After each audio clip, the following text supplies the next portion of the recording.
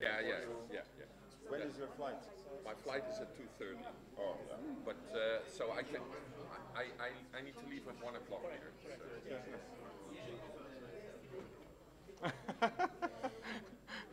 No, If you all keep to your timelines, then it should be okay.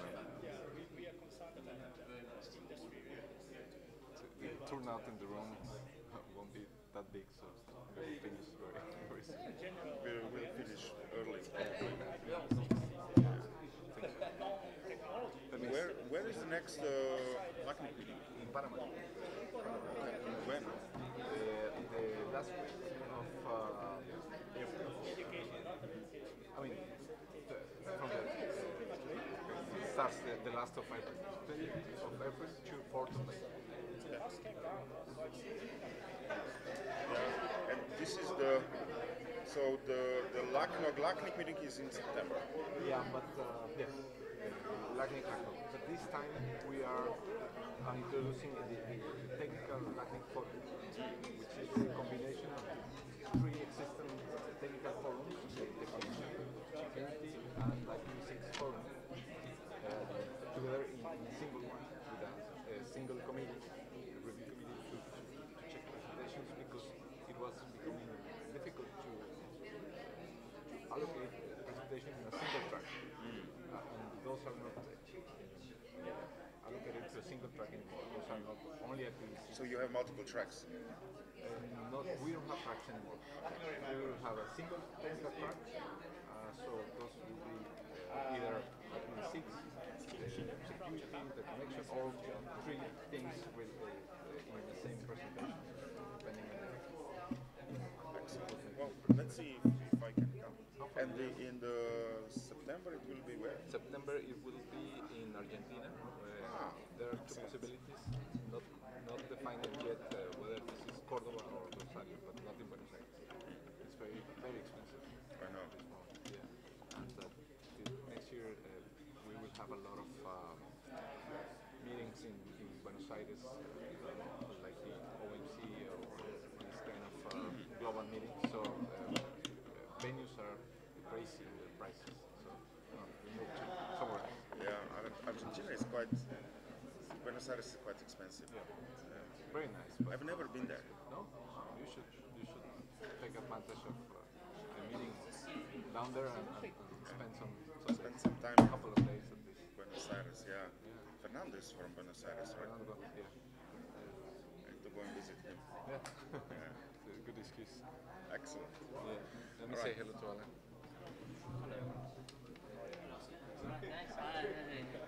Catch me in my straight jacket.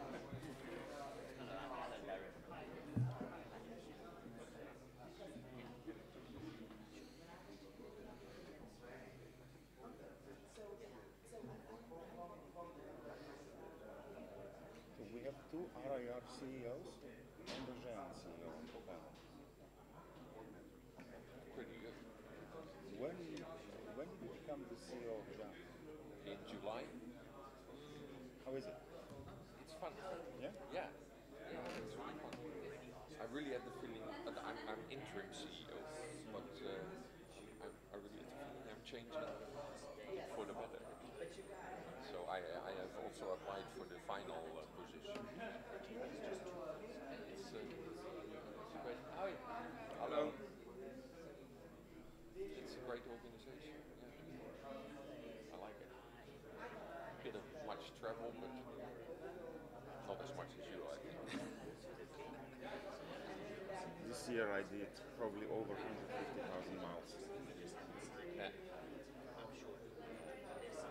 I don't think that I only have the short flights all in Europe, with unfortunately mostly with these crazy cattle transport airlines, the Ryanair and Me too. yeah, it's Well, I'm not using Ryanair or I'm mostly using or Turkish Airlines or Lufthansa, but still, that's better. yeah. Ryanair, we need to wait 45 minutes in line standing, and stuff like that. Well, I have this app that is telling me that I spend nearly 300 hours in the air this year. It's like That means that you spend 600 hours in waiting in airports. that's what 30 days. I basically spend the whole month Yeah, waiting you for spend the you airport. spend 1/12 of your life. Just make sure we're on the first picture, which is this. Yeah. The presentation is 1 6. Section 2 Yes. Thank you. Yeah.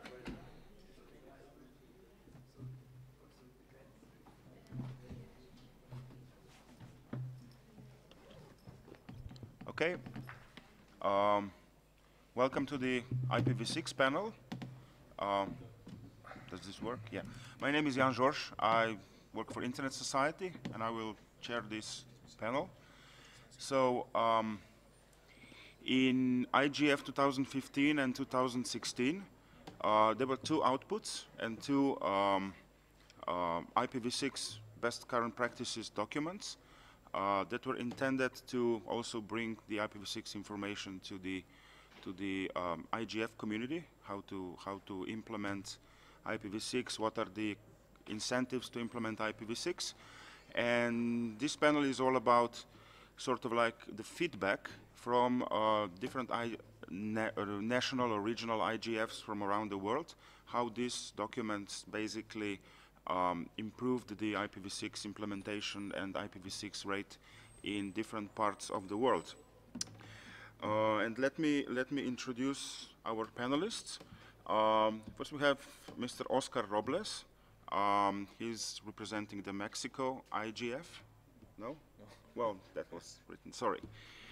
Then we have Mr. Tsuyoshi Kinoshita-san from Japan. Then we have Mr. Alan Durand, who was invited by China IGF. We have Mr. Eric Huizer from Netherlands, and Alan Barrett from representing Kenya IGF. And I would like to invite first our panelists to present their short presentations, and then we can go into the discussion. And we will start with Mr. Robles. Oscar Robles Garay has been involved in the internet institutions in the LAC region for plus 20 years, and since 2015 is the executive director of LACNIC, the RIR for Latin American countries and part of the Caribbean. Please, the floor is yours. Thanks, Jan.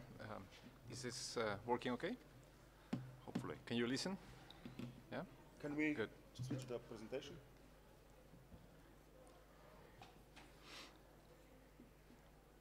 You need to say next slide, please. Okay. So I'm here on behalf of LACNIC, and of course I am not representing IGF in Mexico. I'm not part of that initiative anymore. I used to be, but I'm not anymore. So, but I have information about the IPv6 deployment in LACNIC region, which also covers Mexico as well. Next slide, please. What we've found a year ago, almost a year ago, is that we have a very low IPv6 deployment in LACNIC region. It was around 2% of the total traffic was IPv6 traffic. The situation was that we were doing some training in the regions since 2005. So we trained more than 5,000 professionals in IPv6 in the region for during those 12 years. And just in 2016, there was 16 training workshops on IPv6, physical workshops with more than 1,500 participants, and 8 online courses on IPv6, basic and advanced, with more than 1,400 participants, or around 1,400 participants. So we were wondering what else we should do in order to improve the IPv6 deployment, because from our point of view, we were doing all the training that there was required in the region. Next slide, please. So the first question was about IPv6 distribution. If just wondering if that could be a reason for not having IPv6 deployed. The LACNIC region is, in the LACNIC region currently, most of the operators have received IPv6 space. Around 90% of them already have IPv6 allocated, assigned to them. Next one, please.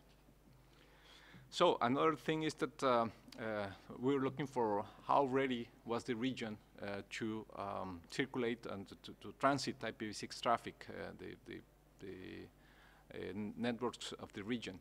And we found that the region was doing pretty well, actually very well compared with the rest of the world. More than 33% December last year, we had 33%, one-third of the networks were already enabled to transit IPv6 traffic. That's compared with the 22% of the rest of the world readiness. So out of the 5,500 networks in the region, where 33% of them were already able to transit IPv6 traffic. That was a very good number, and that gave us the part of the understanding of what was happening in the region. This number, 32%, has grown now to 37%. So it's still growing, and that can give you an idea of how ready is the region in technical terms. Next slide, please. So as well, in 2016, we finished an analysis together with the Bank for Latin American Development called CAF. Together with them, we made this analysis on the IPv6 deployment for social and economic development in Latin America and the Caribbean to know the causes of this lack of deployment in the region. And there are a lot of information there, if you can check it out afterwards. But the main reason for the operators mentioned for not deploying IPv6 was it doesn't make a business case. Okay, so we already think that was the reason, but we wanted to make sure we wanted to have some real information rather than our hunch. So next slide, please. So we started in 2017 a different approach, an additional approach. We are still doing online training with the IPv6, but we started a different approach, talking with decision makers in the region, basically government officials and telecom operators. Those, of course, we shouldn't talk with them with the technical speeches, but rather more strategic and policy-oriented discussions. So the first message was that the IPv6 topic was not a technological aspect anymore, but a strategic one. We shouldn't approach them in. We started the approach in a non-technical language, and we mentioned the opportunities lost and risks that they may be facing in the future if the IPv6 wasn't going to be deployed. One piece of information that was relevant for them is what's in it for every player in every country. What's in it for the academy? What's in it for the operators? What's in it for the users and for the government? And everybody has a chance to get something, to get some benefit out of this IPv6 deployment. So they were very keen to know those benefits.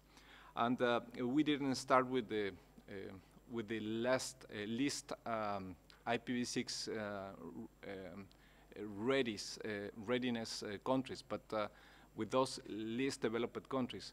For example, Chile has 0% of IPv6 deployment, but we don't think that we should be talking with the Chilean operators or Chile government representatives. They will have IPv6 deployed any other way in the next 2 or 3 years without any problem. Those are not the ones that we are approaching, but the less developed countries like in the Caribbean and Central America. So we started with Guyana and Suriname, we made these approaches, talking with several people, 7, 8 meetings from legislators bodies to the vice president in Guyana. That was a very different approach, and raising the level of awareness on the relevance, the strategic relevance for the country of IPv6 deployed. Next slide, and last one, please. So this is the summary of the messages that we delivered to decision makers. Why was IPv6 needed for strategic reasons for the country, and these are the 5 messages in summary that we provide. IPv4 and specifically CGN use may prevent the capacity to map to a single user or a small group of possible users, making the crime prosecution a more complex task.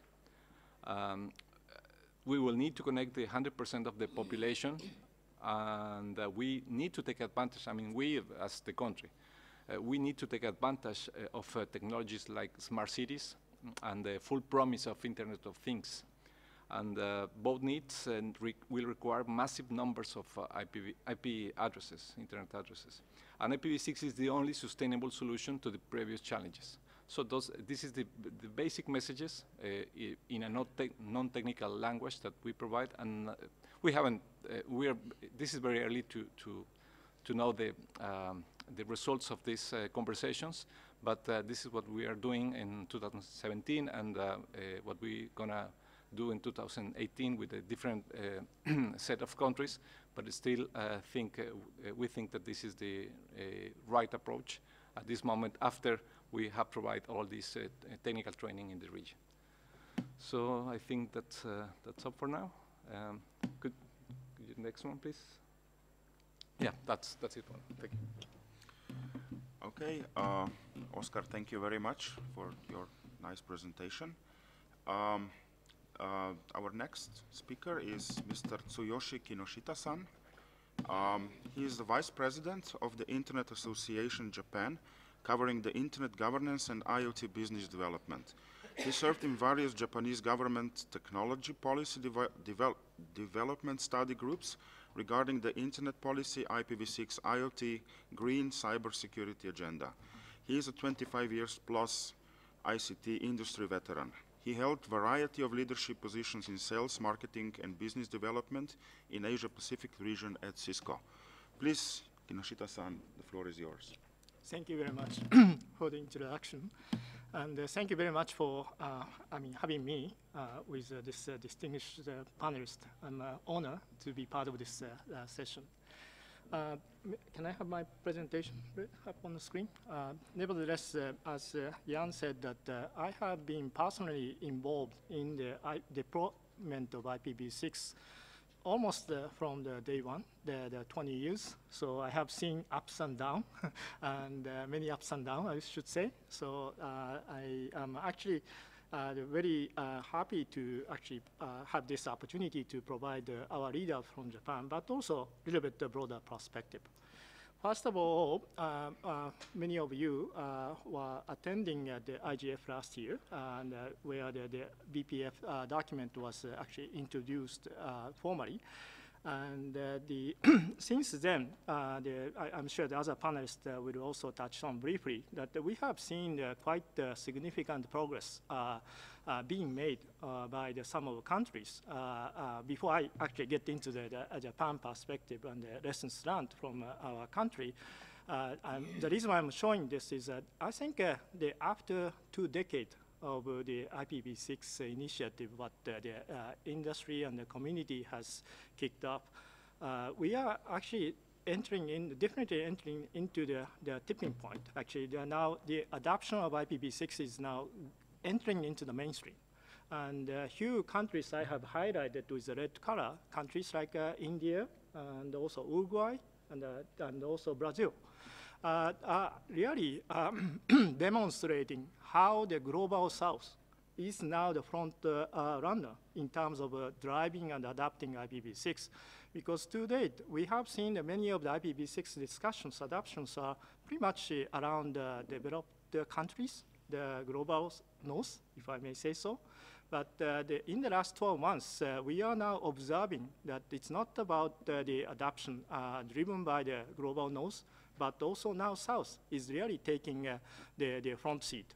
And this is very much relevant to the next 1 billion, the SDG agenda, that we really are going to expect that the new internet users, it's going to really be on the internet based on the IPv6 going forward. So now on the Japan side, I should actually talk about Japan. Next slide, please. So in the last 12 months, here's what we have done from Japan perspective. But as I briefly mentioned, and some of you know that Japan has been on this long journey of the IPv6 deployment and adoption since the day one. Our community got involved heavily in technical standard development in the late 90s. And we have also had the government initiative to really drive the adoption of IPv6 as a new infrastructure for the digital age. So we have really gone through many long journey over the last 20 years. And I would also like to actually emphasize it's not only for us in Japan, but we are fully committed to the global community and also the region, so that we are pretty much enjoying the best practice sharing, not only within the nation, but also outside the country to date. So to be specific on what has happened in the last 12 months, notably, we have had a couple of significant update in terms of how the IPv6 are getting further adapted, or adoption of IPv6 got accelerated. The one most importantly to highlight here is a mobile operator. Our IPv6 initiative to date has been pretty much centered around the wireline infrastructure, ISP and the backbone providers and the wireline operators, the infrastructure.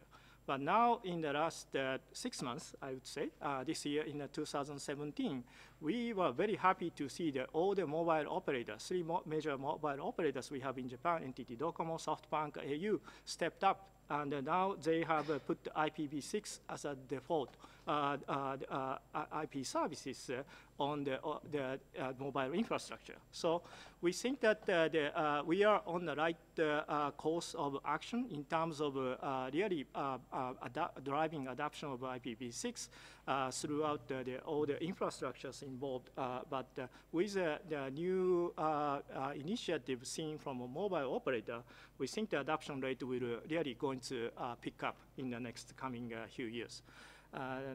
So that's one. The other stuff we also like to call it out is content providers. We are finally also seeing not only the infrastructure players, but also content players getting pressure because of the movement from big giants such as the Google and Facebook and so on, who really made IPv6 stand on.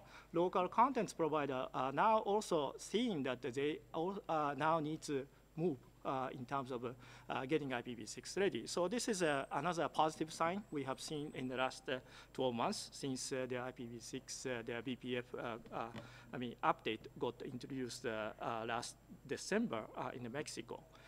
And that's pretty much it. So let me move on to the next slide. So one of the things that we may also share why Japan has been the front runner in terms of driving adopting IPv6. There are two secret success, if I may say so. which I'd like to share. One is that we have very strong tech community. So we are very fortunate that before facing a need of capacity building to deal with new technology adoption, we have had those very strong tech community really staying on top of the IPv6.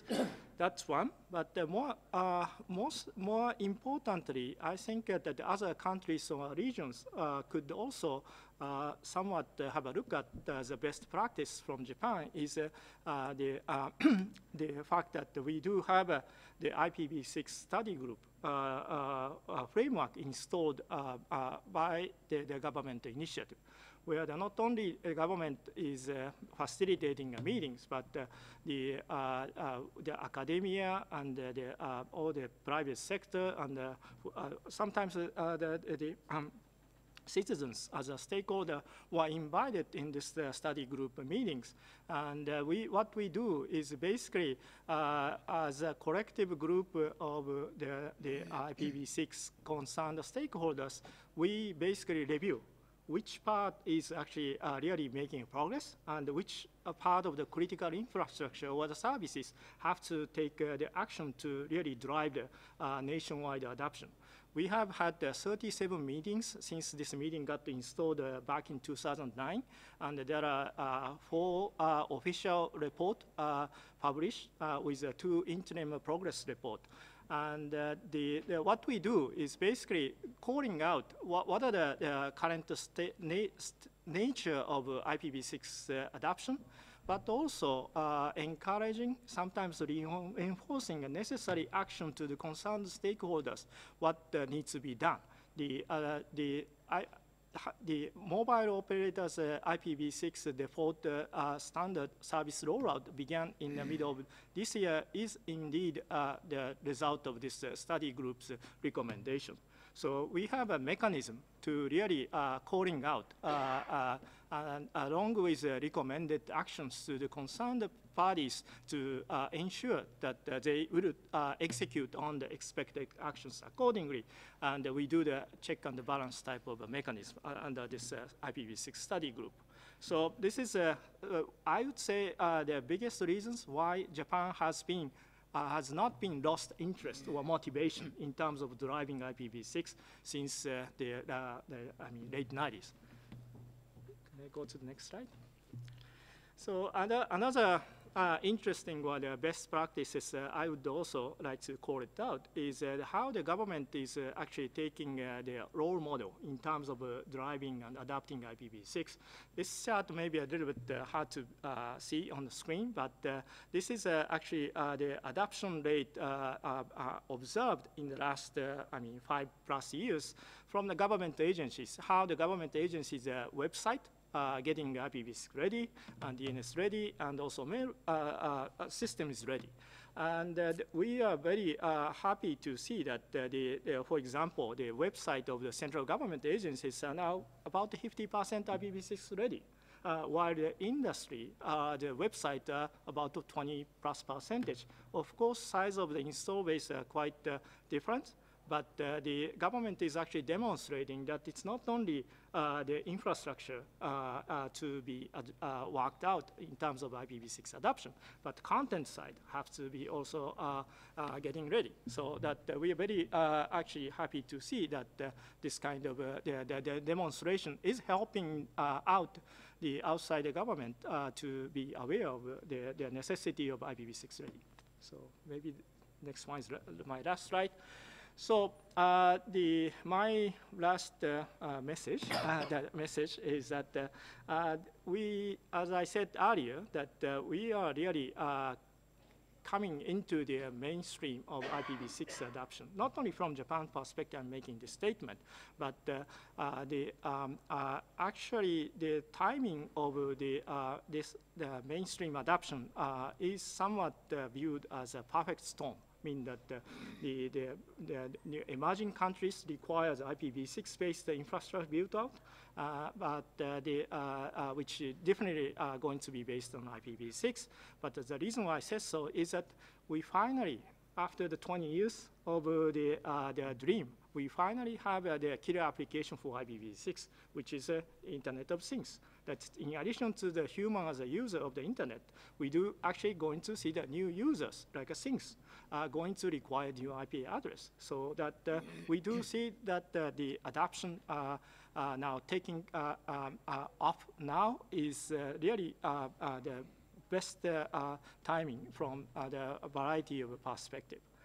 That said, the work has not done yet, and we need to continuously work together to really make the internet shifting from the legacy V4-based infrastructure to the modern V6-based network or the system. So I would expect that we're going to continue to have this kind of forum at the upcoming IGF in the years, and that's pretty much what I wanted to say for now. Thank you. Thank you, Kinoshita-san. Very nice to hear from Japan and IPv6 progression from your side. So now we have Mr. Erik Huizer from Netherlands. Let's see what's happening in Netherlands. So Erik Huizer is a CEO at GEANT, the European Network for Research and Education. Erik is also chair of the Netherlands IPv6 Task Force. He has been active in the internet technology and governance space since 1985. He is an inductee in the Internet Hall of Fame. Please, the floor is yours. Can we? Okay. Yeah. Thank you, Jan. I'd like to share a couple of lessons learned with you from the Netherlands. I have left out most of the things that you've heard from the previous speakers.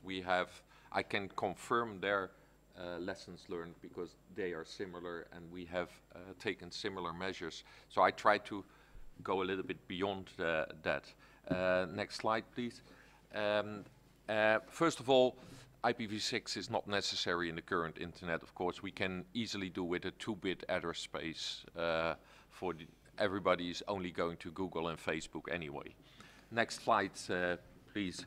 So before I start on the lessons learned, it's just incredible, and I think the other speakers here at the table must have had that too, how many non-technical people come up to me on IPv6 and try to tell me what the right solution would be, you know, and they have no technical clue whatsoever, and they come up to me and they tell me how you can fix IPv6 or IPv4 for all that matter. And usually a lot of criticism is about the migration or the lack of migration and etc. So I'd like to show this slide by Jeff Houston because I think this depicts the original plan. And the original plan, I'd like to point out, was made in 1995, right? So that is quite a bit of time ago. And the idea was that we would start to deploy IPv6, which is the red line, and the internet would grow along the green line, and the IPv4 pool would deplete along the blue line, and that we would have enough IPv4 addresses to complete the full migration to IPv6. Well, of course, a lot of things happened. First of all, the green line went berserk and almost went vertically through the roof. The red line stayed almost horizontal, and so the two are not yet meeting, and we have depleted our IPv4 pool. Next slide, please. So this is what I want to talk to you about. That IPv6 is like an emergency exit. It lacks a deadline. It's costly if you waited too long. It suffers from myths. It doesn't need just naming, but it needs shaming to force people to implement it. And dual stack, dual stack, dual stack, or you run into problems. Next slide, please. So why is IPv6 like an emergency exit? Well, it's like an emergency exit because if you talk to somebody who operates a restaurant or a cafe or a discotheque, and you tell them you have to implement an emergency exit, they are really not very happy. They know they have to do it. They know it's unavoidable, but it won't get them any extra customers. There's no business case for the emergency exit. And the same goes for IPv6. You know you have to do it, but you also know that it won't attract any extra people. Well, at least not in the short run. Next slide, please.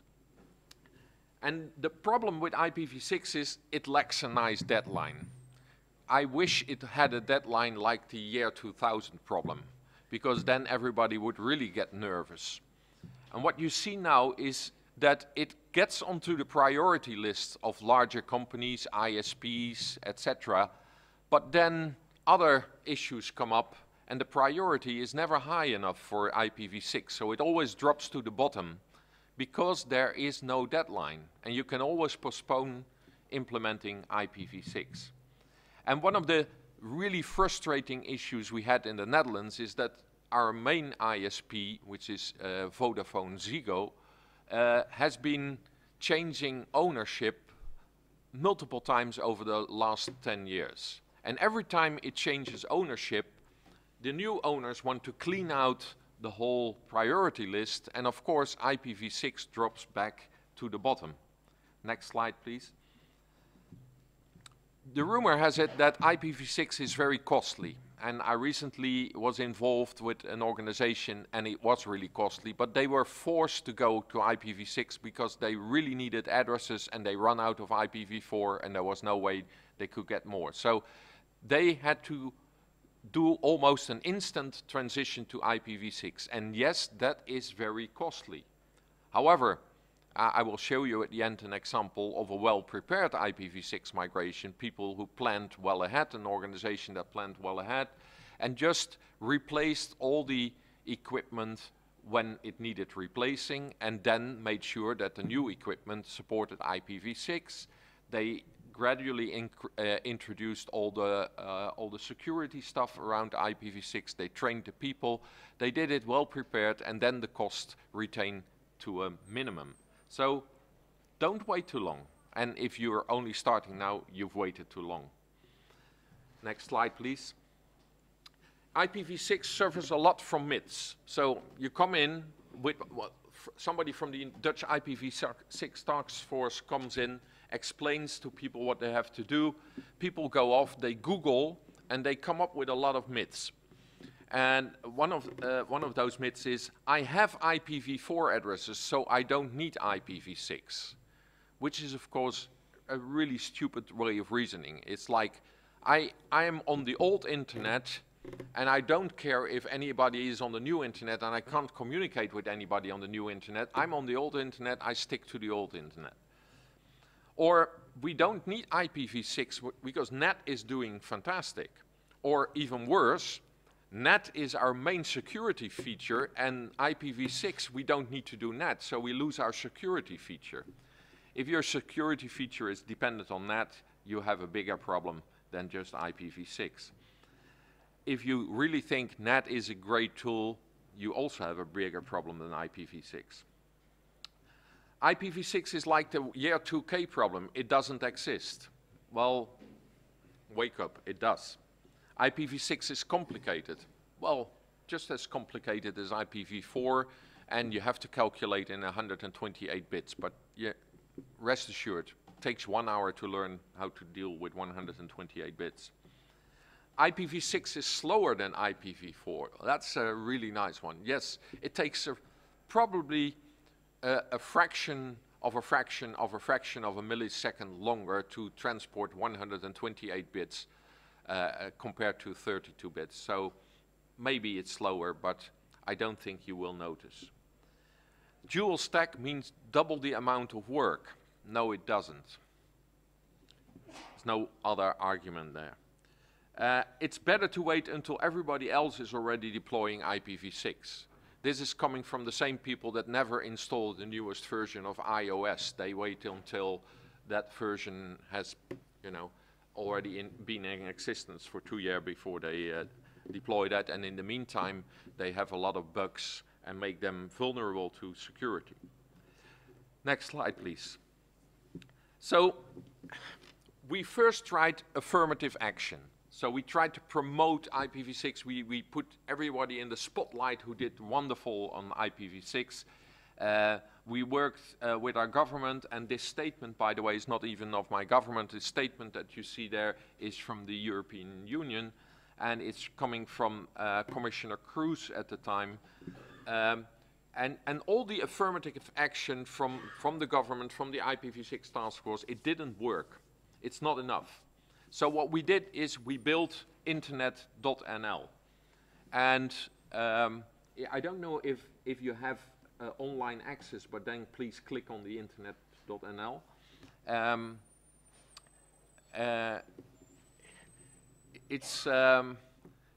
Internet.nl is a website that allows you to test your domain. So you can either test the connection on the right. Let's do that. Do start test on the right. Or you can test your website or your email address, and it will test it for all the modern, up-to-date internet standards. So it will tell you if you have IPv6 connectivity, which we don't in this case. It will tell you whether you have DNSSEC. It will tell you whether your DNS is rightly configured, etc., etc. And it will also shame you if you don't have those things implemented. This tool, all green. All green. I wouldn't expect anything else from you, Jan. This tool is not just only usable in the Netherlands. You can use this all through the world. And I encourage you to use that tool and to show organizations where they are failing in implementing their stuff. I recently started at Géant, and even if I fill in my own Géant.org name, I still see that I have work to do there. But this helps. This is a really great tool, and this has helped in the Netherlands to promote stuff a lot better. And back to the slides, please. And next slide.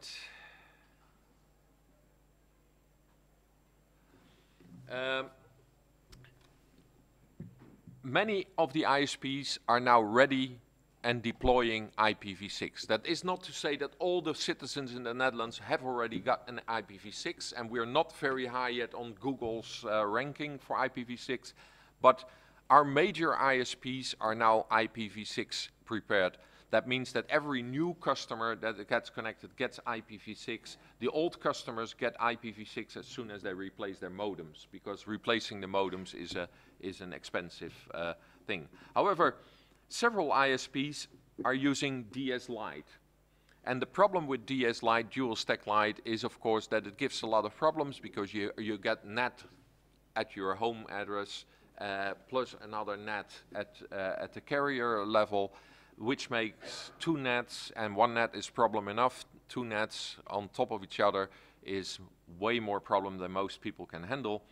And unfortunately, you get the DS Lite as soon as you do IPv6. So people associate the problems with IPv6, and people start complaining that IPv6 is not working. While IPv6 is working perfectly, it's IPv4 that sucks because you got DS Lite.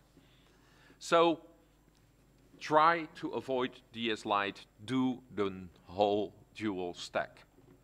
Next slide, please. So I finish with a very positive example. This is an article in Dutch, unfortunately, but this is from Avans University for Applied Sciences. They came up with a good plan. They implemented it. They looked at the costs. The costs weren't too high. And all in all, they said the whole trajectory to implement IPv6 was really smooth and easy. And I hope this article gets translated, because it's really positive on that it's not that much effort if you just prepare yourself well. Thank you very much. Thank you very much, Eric. And thank you for this tool. I think internet.nl website is very, very useful to do some testing. All right. We are on how we're doing with time. I think we're doing quite well. Our next speaker is Alan Duran. from ICANN.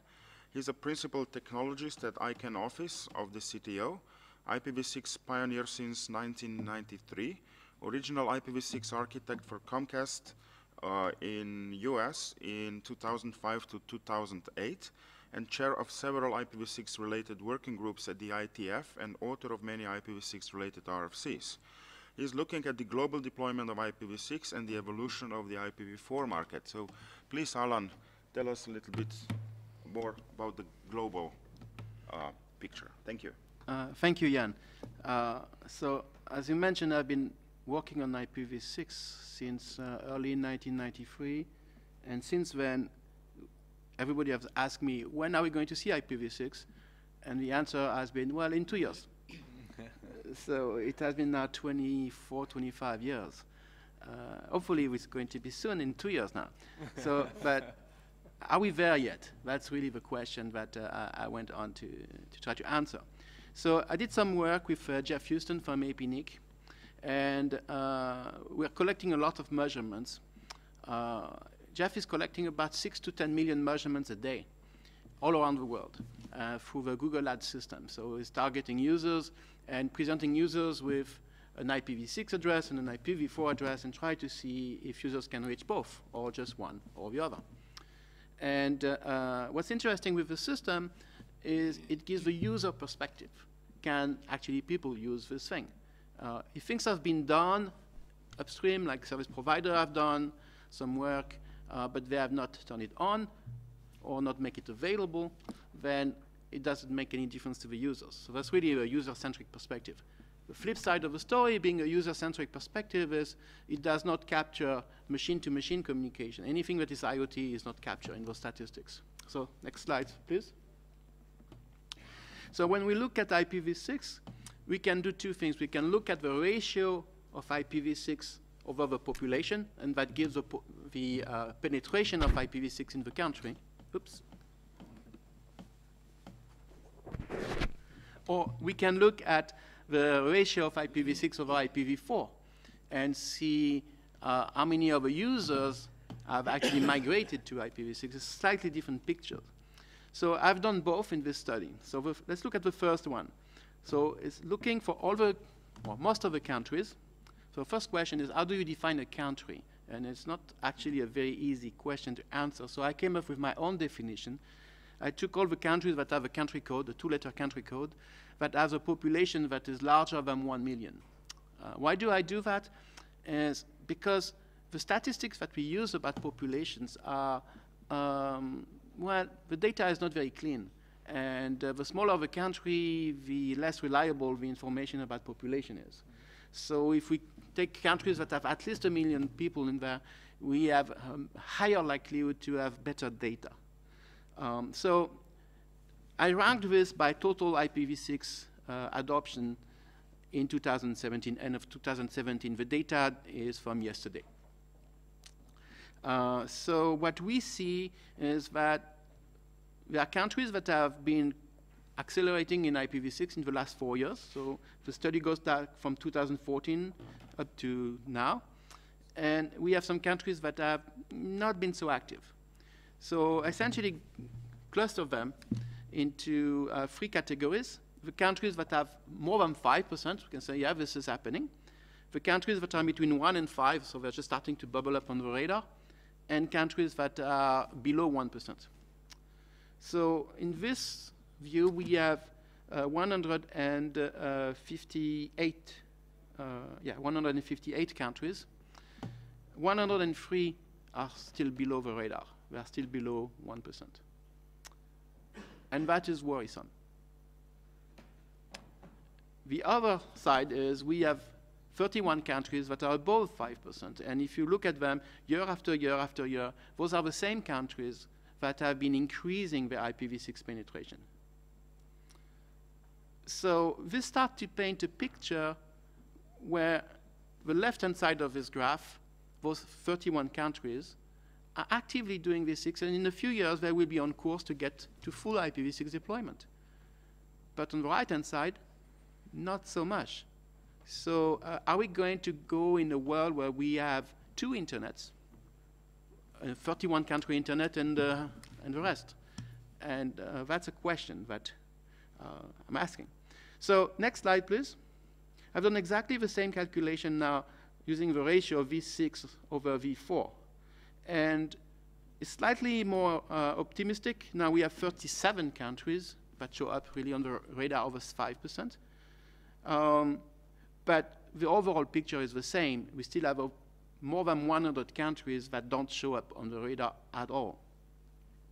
So it's interesting to look at those top 37 countries. So next slide. And I'm going to go straight into the following one. Next one, please. Yeah. So this, I have both data for population of IPv4. So if you look at this one, what we see is, well, the first thing that strikes me is there's some negative. So there are places where we see a decrease of IPv6. So I'm still studying this to try to figure out, is it a glitch because some of the data we have is still dirty and we need to clean it up a little bit more? Or is there really a decrease? So sometimes a decrease could be an increase in disguise. For example, if we compute the ratio of IPv6 over IPv4 and your IPv6 stay the same, but your IPv4 increase, the ratio is going to decrease, right? So I don't necessarily want to look at this as people stop doing V6 and remove IPv6. It's not necessarily the case. We need to be somewhat careful with that. So putting aside those decreases that may or may not be a real decrease, what is interesting to me is to see what is happening year over year. Are we doing better each year or not? So if you look at some countries like India, for example, the second one in there, they really started in 2016, and 2017 it just exploded. If you look at countries like Belgium, next to it, well, Belgium has started earlier, so 2014 include things that were done earlier. But they are now reaching about 60, 70%, and they are already in the phase of the curve where things are not accelerating as much. They're starting to somewhat flatten and plateau. But there are some countries like, let's say, Peru, where we see a lot in 14, a lot in 15, and then not so much. So in my next part of research, my next phase of this research, I want to go in this list of 37 countries and really understand what is the landscape there. Are those wireline providers or wireless providers that are driving this? Are they motivated by what government mandate may have been there or not? Why is it that we reach this plateau in some cases? Is it that only one of the maybe 4 providers in the country did that and the other 3 or 4 did not do it? And what was the motivation behind this? Next slide. So this is the same thing looking at the 1 to 5%. And same observation. We see some countries that did a little bit last year, or some countries that did a little bit a year or 2 years or 3 years ago, but haven't really done much since. So I would just like to go back maybe to the one back. Thank you. So I want to conclude on this. The optimist part of me is looking at the left side of the graph and says that there are countries that are really looking good and on great course. The not so optimistic side of me is looking at a new divide, and I don't like that. And hopefully when I will do this graph again in a year or 6 months from now, the red will go further to the right and will be less and less countries that are not showing up. Thank you. Okay. Thank you, Alan. This was quite a nice global overview of what's going on, and yeah, we all want that red line to be as further right as possible. All right. Alan, Mr. Alan Barrett from Africa. Alan Barrett is the CEO of Afrinic. So at this panel we have 2 CEOs of 2 RIRs. This is quite cool. That's the Regional Internet Registry for Africa. He's been involved with technical and policy aspects of the internet since the early 90s. Please, Alan, the floor is yours. Okay, thank you. So I'm here in my role as representing Afrinic. On the agenda, you'll see that it's the Kenya IGF, and that's not really the case. The speaker from Kenya wasn't able to come, so basically I'm filling in for him. I see my slides up there. Okay, next slide, please.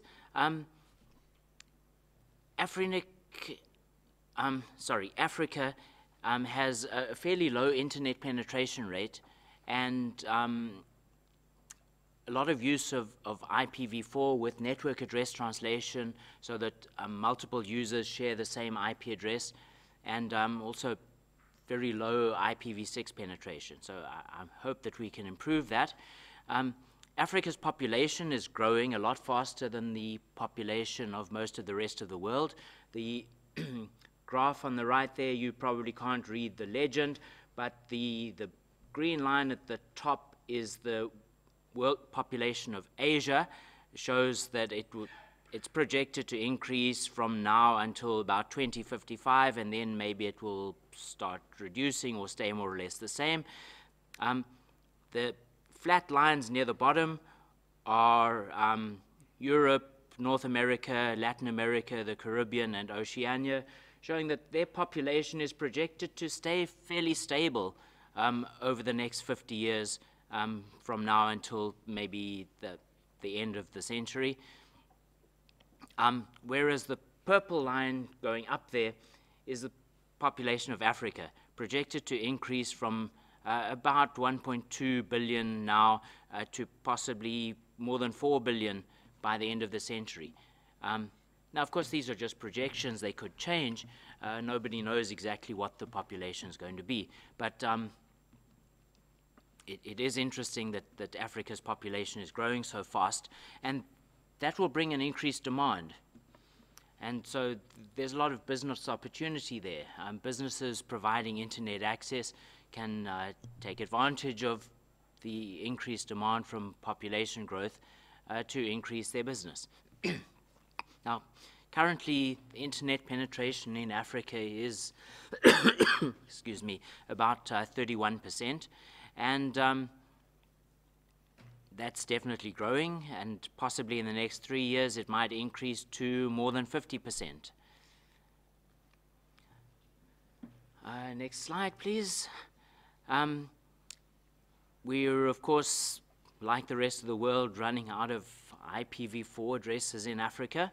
So this graph shows there's 1 point per year from 2012 to 2016, showing how from 2012 the amount of available IPv4 space in the Afrinic pool, so what Afrinic had available to allocate to our members throughout Africa, has decreased from about 4/8 in 2012 to about 1.5/8 at the end of 2016.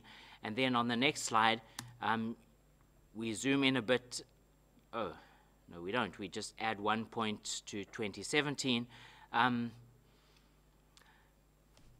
Now, in early 2017, we crossed that line of having less than 1/8 available. And when that happened, the what we call the soft landing policy took effect. And under the terms of the soft landing policy, Afrinic members, who are mostly ISPs, have to try harder to qualify for additional allocations of IPv4 space. And we expect that we'll cross another boundary of having less than 1/4, less than 0.25/8 available sometime next year. And when that happens, the rules will change again, and Afrinic members, mostly the ISPs or possibly end-user organizations in Africa, will only be able to get us 1/22. That is about 1,000 IPv4 addresses at a time. Now, on the next slide, so we're rapidly running out of IPv4 space, but we've got plenty of IPv6 space. More than 40% of the Afrinic members have some IPv6 space allocated.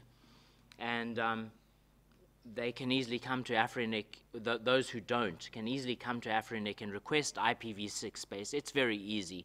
The amount of justification that they need to receive, say, a /32 of IPv6 space from Afrinic is minimal. And there's also no extra charge for that. The annual membership fee for a member who has some IPv4 space and some IPv6 space will basically be the same as for the same member if they didn't have any IPv6. So there shouldn't be a financial barrier to receiving IPv6 space from Afrinic. Nevertheless, we see that only 41% of our members have IPv6 space, and only half of those, only about 18% of the networks in Africa, which is, let's say, about half of the 41%, are announcing their IPv6 space in the BGP routing table. And of those, very few of them are actually using it. So the situation in Africa looks like much lower deployment than in the rest of the world. We've just seen in Ale Durant's presentation that there are many countries with IPv6 usage of 30% or 40%, whereas in Africa, the highest is less than 10%. So this graphic, you can hardly see it there, but most of Africa is shaded white, which means very little IPv6 usage. Zimbabwe is the only one that looks a little bit green there, and it has IPv6 usage of between 7% and 9%, depending on whose measurements you believe. And that's the leader in Africa. In second place, we have Egypt, with somewhere between 0.5 and 0.4 IPv6 penetration. Next slide, please. This diagram shows the darkness of the green shading, shows the ratio of IPv6 prefixes that are rooted in BGP versus IPv6 prefixes that are allocated. So the leader there is Mauritius. That'll be a tiny little dot in the Indian Ocean, where 68% of the IPv6 prefixes that the providers have received from Afrinic are actually announced in BGP. Tanzania, the green blob in the middle of the east coast, is a little bit behind at 56%. And Zimbabwe, which showed as the best in the previous diagram, is only 42% here. And the reason for that is there are many internet service providers in Zimbabwe, and one of the big ones turned on IPv6, and that pushed the country's IPv6 usage up. But many others have not turned on IPv6, and so that puts the ratio of routed space versus allocated space, it reduces that ratio down to 42%. You see a few more green countries here in this diagram, but there's a lot of white or very dim green, and those are countries where either there's no IPv6 at all, or the IPv6 has been allocated to the ISPs by the registry, but is not being used, not being announced in BGP. Next slide. There are some good news cases, however. Here is South Africa. The black line shows the number of allocated IPv6 prefixes, and you can see it goes over about a 3 or 4 year period, from the middle of 2012 on the left-hand side of the graph to about the third quarter of 2017 on the right-hand side of the graph. And so the units on the y-axis are in number of prefixes, which closely corresponds to number of internet service providers, because typically they only need one prefix each. The IPv6 prefix is enough to serve their needs unlike v4 where you would need many IPv4 prefixes. So we see that over the last 4 years or so, the number of IPv6 prefixes in South Africa has increased from about 85 to more than 200. That's definitely good news. That's the black line. The green line near the bottom doesn't look so good, though. That's the prefixes that are actually alive, where we can see some actual usage coming from those prefixes. They're not just allocated sitting on the shelf somewhere, but they're actually being used. And there we see, sure, it's increased over the last 4 years from 10 to 20 or 25, but that's still not looking very good. There's room for much more improvement. On the next slide, this is Zimbabwe, and we're looking at the top 500 websites in Zimbabwe. And oh dear, so the bad news is that only 100 of the top 500 websites in Zimbabwe are IPv6 enabled. That's bad news, I guess, if it's only 100 out of 500. But if you look at that green line, a year ago, let's say in the middle of 2016, it was only 50. So over the past year, or let's say the past 18 months, the number of V6-enabled websites in Zimbabwe, shown by the green line, has increased from 50 to more than 100. So there's some progress there, but I wish it was faster. On the next slide, we see the same kind of data for Egypt, a more rapid increase. So again, we have about an 18-month period. Oh, sorry, no, this one, the x-axis is longer. It's about a 4-year period. And we show the top 500 websites in Egypt, and now about 150 of them are IPv6 enabled. And there was a big jump earlier this year where it increased from 100 to 150. I'm not sure of the reason for that. Why did they all suddenly enable V6 all at once? It could be something as simple as one of the ISPs turned on V6 and automatically all the web servers behind that ISP were able to use V6. On the next slide, this is the results of a survey that we did. Afrinex surveyed network operators in Africa, asking them, do you have IPv6? Or maybe you're working towards it, it's in progress, but it's not done yet. Maybe you're only planning it.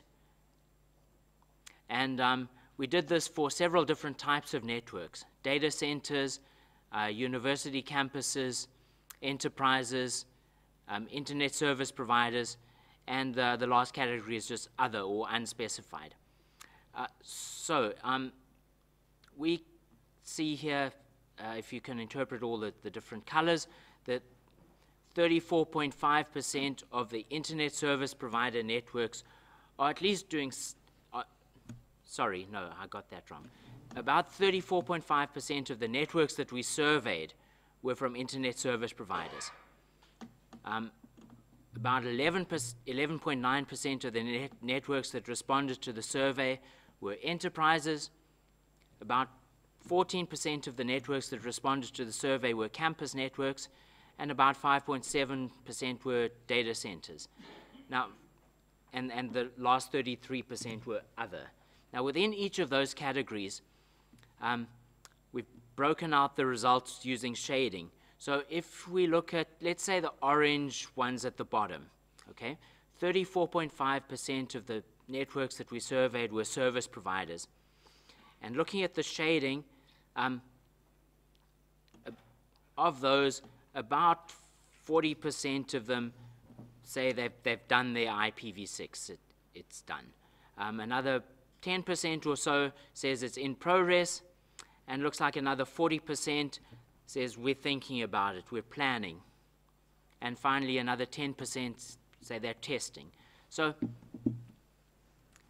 there is some progress there. At least people are thinking about it or planning, but the deployment is a lot lower than I would hope. Okay, now the same survey, we asked people, what are the challenges? Why don't you have IPv6?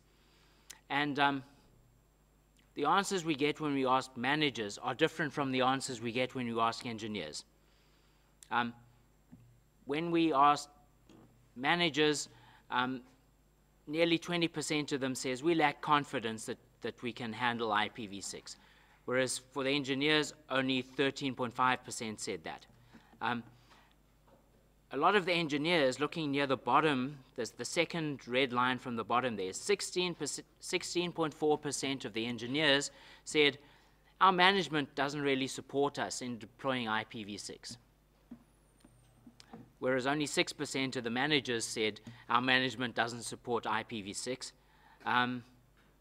A lot of them said it's not a priority on both sides. About 11-point-something% of engineers and 11.4% of managers said the biggest reason why we are not deploying IPv6 is it's not a priority.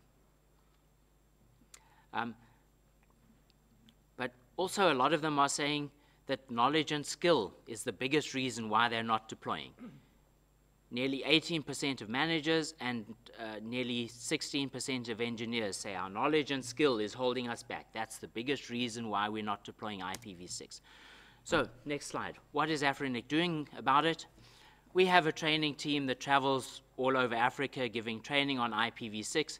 And this year, 2017, we've taught 20 workshops in 18 countries. And we've trained more than 600 engineers. But that's not enough. We need those engineers to go off and use their training and deploy IPv6. We've also set up a certification platform called Certi6, where we're offering exams. You can pass an online course and receive a certificate which is accredited by the World IPv6 Forum. And we've signed up some partners to help us administer the exams, but it hasn't really taken off yet. Okay, that's the end of my presentation. Thank you. Thank you, Alan. That was a nice overview. So I would now like to open the floor if there are any questions. Mr. Alan Aina, please.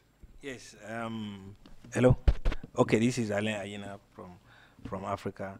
So I would first direct my question to Alan. Alan, from the survey says that the engineers are complaining about not getting enough support from the managers.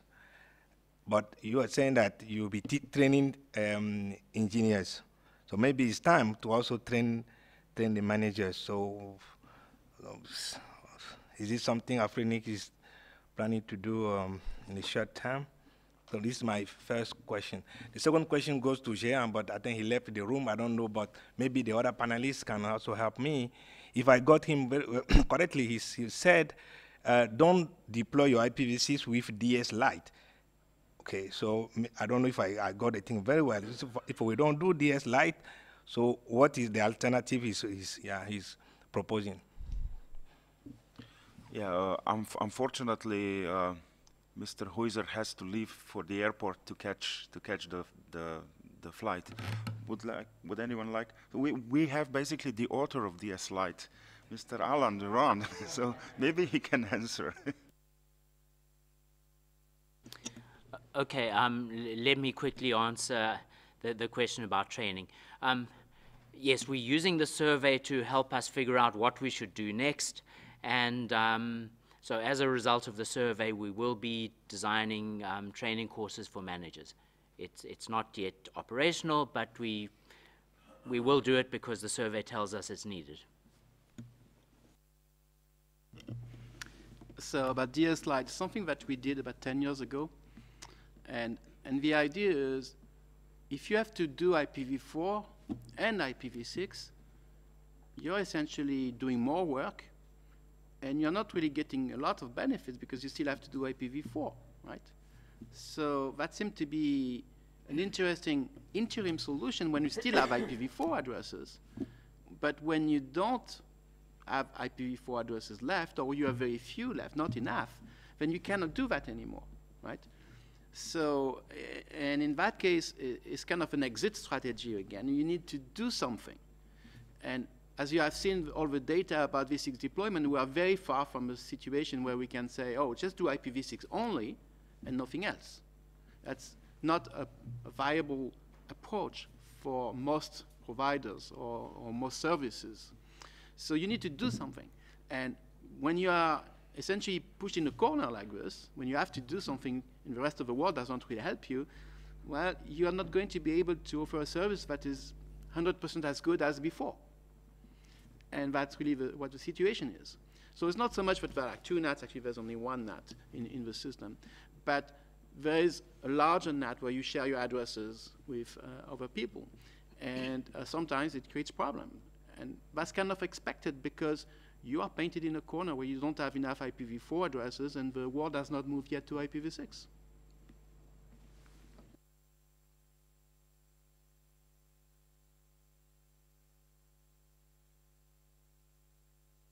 Okay, sorry. If I may add, there are several mechanisms available, not just DS Lite as the IPv4 transport. You have for mobile networks, the majority of mobile networks is deciding on IPv6 only, plus 464 XLAT, that is basically the Net64 translation. And the landline providers are also, there is also another mechanism called A+P, and you have MAP-E and MAP-T as a stateless version of how to share the address and port. So you have variety of tools in the toolbox that you can use today to do this. But we need to understand that the biggest problem is that you need to change the CPE. With DS Lite, with A+P, you need to change the CPE and implement the new functionality. So you need to carefully plan and choose which way you want to go. Would anyone from the I would like to respond to this quickly. Yeah. Yes, you have many mechanisms, and it's partially my fault because I was chairing some of the IETF working group that designed those mechanisms. And when we started in the late 90s, it was let 1,000 flowers bloom and we'll see what happened. Now we have many mechanisms, and unfortunately we have created more confusion than anything else. And that's not necessarily the best place to be. But at the end of the day, all those mechanisms are variation of one from the other. They are small deltas. In the end, when there is not enough IPv4 addresses, you have to share.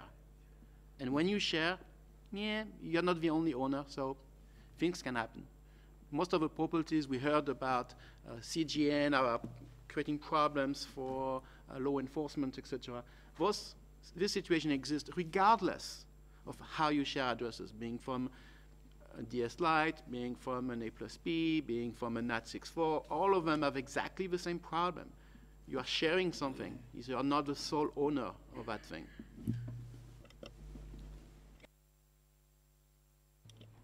Okay, would anyone else like to add? Okay, thank you. Just one comment to add on to the comment I just heard. So having a look at the contents of the IPv6 BPF published last year, it is actually not clear which technologies are good for the brownfield transition, which ones are good for the greenfield deployment. So I would suggest that if there is an opportunity to update the BPF in the future, we should actually incorporate some of the best practices based upon the situation, what the need of IPv6 adoptions the people are facing with. Thank you.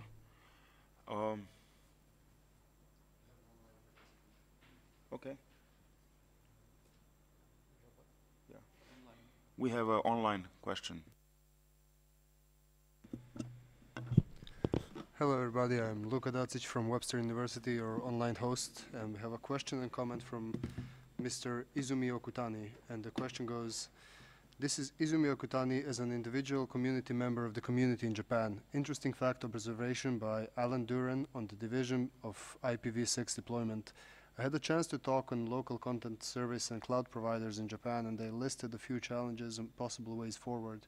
I wonder whether they could help in addressing some of the divides on IPv6. Number one, access lines are IPv6 ready technically, but still bugs in middleware. If more information on debugging can be shared, it helps. Question two, in addition to the announcement by the IAB, if open source makes IPv6 as default, it could have substantial impact. Part number three, cost and time on training for help desk is often more challenged in terms of commercial service than technical issues on deploying IPv6. Is there a common help desk Q&A/trainings are available? It could help very much. Thank you. Okay, thank you. Who would like to take the first two questions? I might take the third one. I might take the first one, but spin it slightly differently. There's always the chicken and egg problem that we have heard for 20 years. Oh, we have no users, so we have no reason to put any services, and there are no services, so there's no reason to put users. And that has been essentially solved when Google, Facebook, and a few others went on to deploy IPv6, and all of a sudden there was content. What is missing now is the local content on IPv6. And in some places we have seen this happening, in some places less. And some of the data that you showed about Zimbabwe was actually quite interesting to see that local content happening there. And that's really one of the key here. But the other spin I want to do is turn this around and says, we are not yet at the point where it makes sense to put your new content only on IPv6. You still have to also provide it on IPv4. Because if you only provide it on IPv6, then you have only essentially, 30-something countries that can reach you. And that's not the entire internet. If you want to make sure that we have one internet and not two internet, and you provide content, you cannot do it just over IPv6. Who would like to take the second question?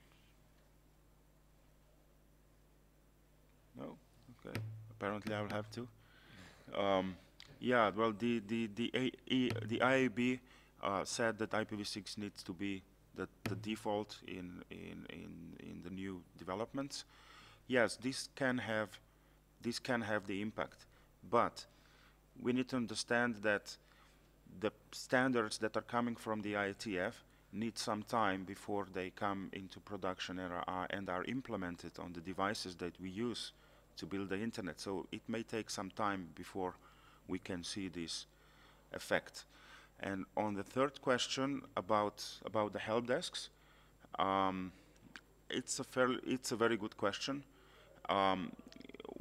In the RIPE community, we basically wrote a couple of best current operational practices documents for the operators how to implement IPv6. The first one was RIPE 554 that says that is explaining how to ask for IPv6 capabilities in ICT equipment for the procurement process. The next one where we actually, while talking to the wide world community where they have problems with IPv6, we heard the common problem is help desk, because they don't want to implement IPv6 because their help desk will just burn down in flames if they do so. So we have a document called RIPE 631, and it's called the IPv6 troubleshooting for residential help desks, and that is basically the description that you put to your help desk, and they can follow the procedure how to troubleshoot the IPv6. We also built a tool as a part of that. It's called isp.test-ipv6.com. So if you're an ISP, if you're deploying IPv6, go and have a look at the RIPE 631, and you will find a very good solution for your help desk. And I hope this answers the Izumi's question. Are there any other questions from the floor? Please, don't be shy. Yes, please, gentlemen. Yeah, my name is Justin Irgundhene. I am the Director of Research and Innovation in the Regulatory Authority of Rwanda. So during this IGF, I found that the government is maybe will be a user of IPv6, but also a facilitator in its deployment. In the presentation, which was done, I found that the countries don't have the same level of deployment of IPv6. And I would like to know maybe which kind of steps or initiatives country can follow or put in place, I mean government, to speed up the deployment of IPv6. Thank you. Thank you. Would like to take a question? Please.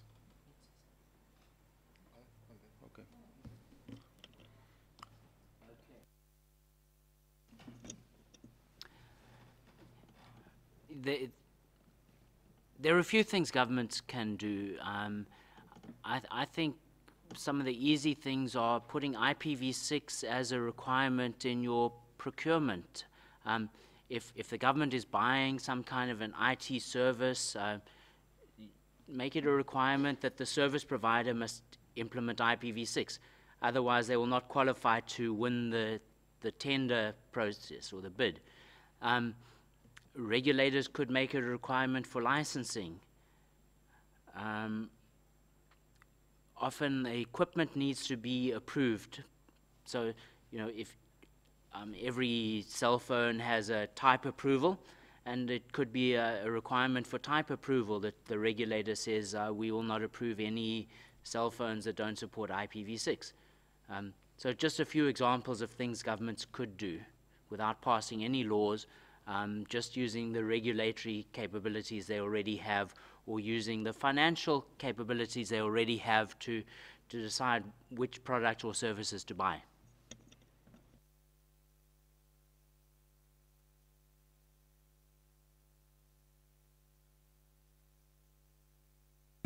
So a couple of things from my point of view. Government could actually set the direction with some time schedule target with how the country like to see the adoption of IPv6 to be dealt with. By having such a the nationwide direction would help the cross-industry to be on the same page. Otherwise, you will see the different stakeholders taking a different action in terms of how to move towards IPv6 adoption. So that having a common goal set or published by government would definitely help to bring all the stakeholders to be on the same page. And the other stuff, as I briefly touched on, it is also I think the government's role to facilitate how the different stakeholders to meet regular basis and then exchange the state of the IPv6 adoption from the different parties.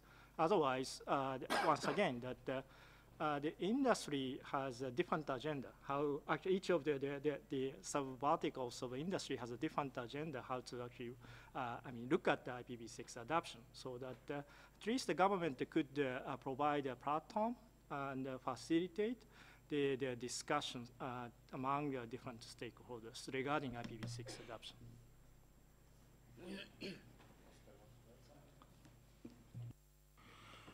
Okay. Oh, there are more questions. Okay, we are out of time, but I think we can, if you are fairly brief, please. Hi. My name is Serge Parfait Goma. I'm from Republic of Congo. I'm from IGF initiative in Congo. So my question goes to Mr. Alan, the CEO of Afrinic. I love the way the survey put things between the view of engineers and managers. And what I want to know, when the engineers says that they don't have the support of the manager, which type of step they really need to deploy the IPv6? I don't know if you get my question. Okay, I'm not sure. I don't think the survey asked the question in that level of detail.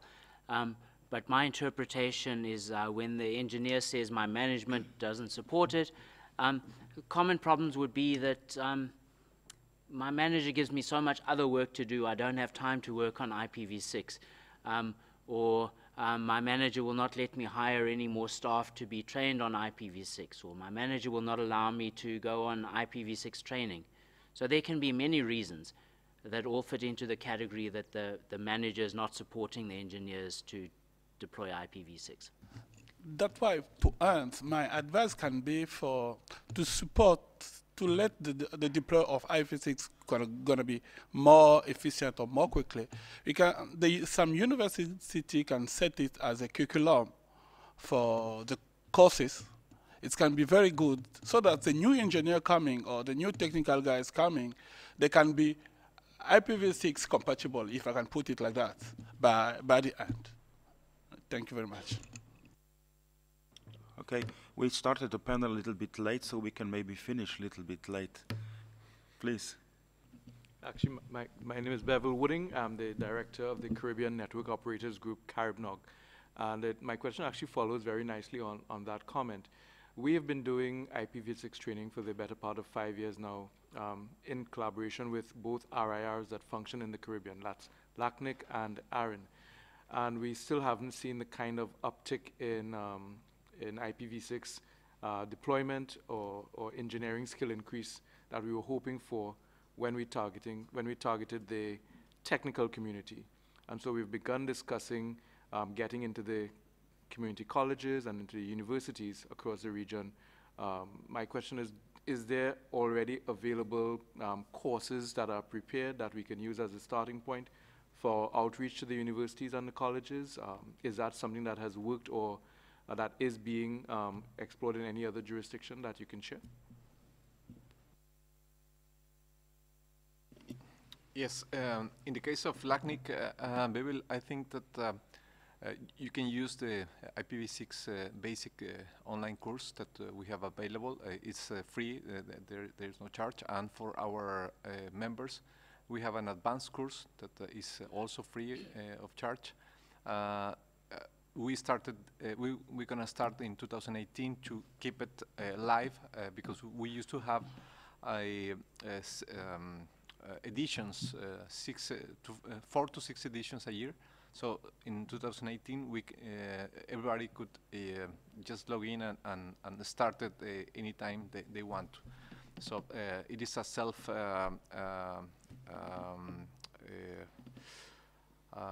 teach course, so you don't need no one to follow up, but you can use that tool. And what else? We have another training course based on testing of applications. Those are free of charge to our members. So just let us know if some of them could be useful for the community.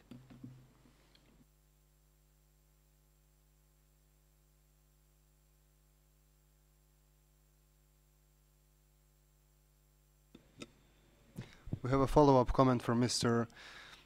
Izumi Okutani. He says, I agree with the observation by Mr. Kinoshita. I think the key to success in Japan was government made sure they followed up with actual progress by stakeholders and don't stop in developing milestones. Follow-up in progress gave soft pressure to players to make sure that they get their part in IPv6 deployment done and raise issues with all stakeholders in case they face challenges, which needs to be addressed by multiple stakeholders. Okay, thank you. I think it's time that we wrap up this panel. Maybe some quick closing words, 10 seconds each, please. We can start from this side, Oscar.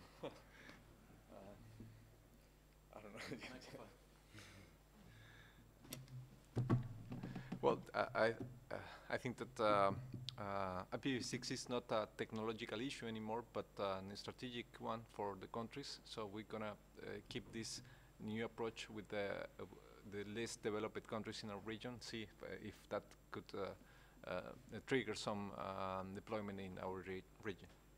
Thank you. Alan. I think the key for me is to look further into the data to try to understand if there are patterns in countries that have successfully done something, so that those things could be used as maybe input to others.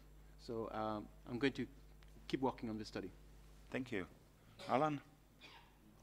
I'm sorry, I don't have any answers here. I just recognize that we've still got a lot of work to do. Thank you. Mr. Kinoshita-san. I would say that I hope that there is an opportunity to update the BPF by incorporating some of the best practices getting developed by the global south countries, because those are very much relevant for the other countries. Thank you to our panelists, and thank you to you, good audience, for all the questions. And let's wrap it up. Thank you very much.